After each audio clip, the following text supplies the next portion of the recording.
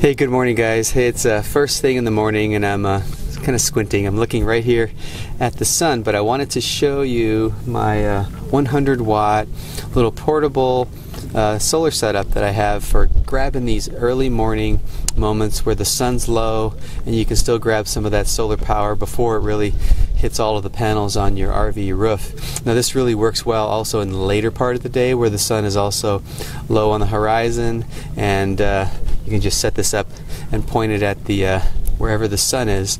Now this can also come in really handy in the wintertime, say if you're storing your RV and you need to keep a nice little charge on your batteries so they don't die and you don't fry them by overcharging them with something else. So I'm going to show you how to make one of these coming right up.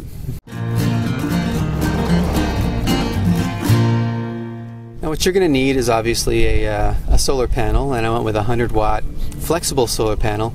And the reason I went with a flexible solar panel is because it's really easy to store in the RV when you're not using it.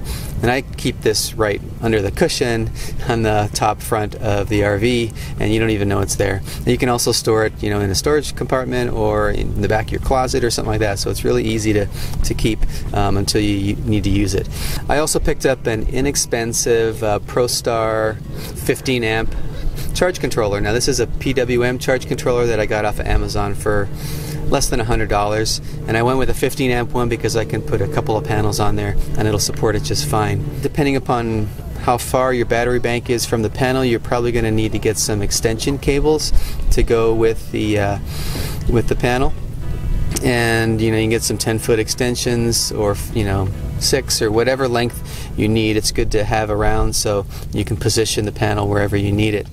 Now to connect it, what I did is I just got I picked up an extra solar extension cable and I cut it in half, so then you have a positive and negative connector, and then a bare wire on each end that you could just make another connector or plug that right in to your charge controller. I had some extra wiring sitting around from a trickle charger I had, so I used some of that and created this connector that I can just connect right to the ProStar charge controller. Now I also had another extra cable sitting around that had some alligator clips on it for the battery connection, and I used that also to connect directly to the charge controller.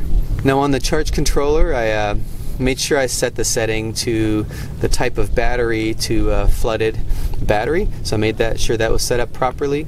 And the nice thing about a decent charge controller like this is that it charges the battery appropriately, and it doesn't just put a really low trickle charge on the battery, so it actually uses a decent charging algorithm to support your battery, and it doesn't overcharge and things like that.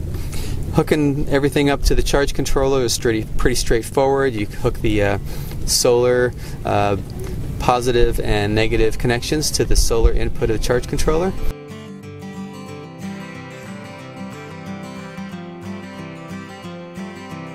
And going out to the battery, you just simply hook up the positive and negative connection going out to the battery to the right spot, screw it down, and you're pretty much ready to go.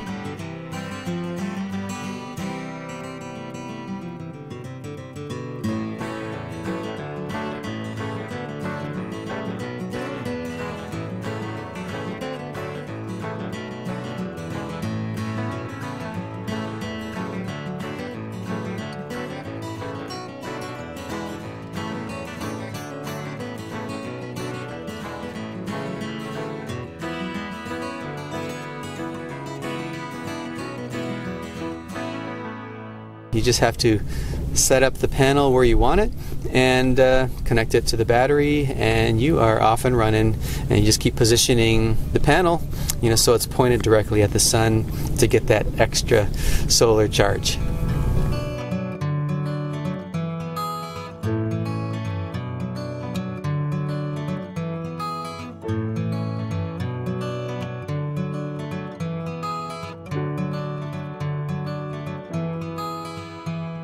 So that's it. It's just pretty easy to use. It's set up. I bring it out in the early morning and I bring it out later in the evening.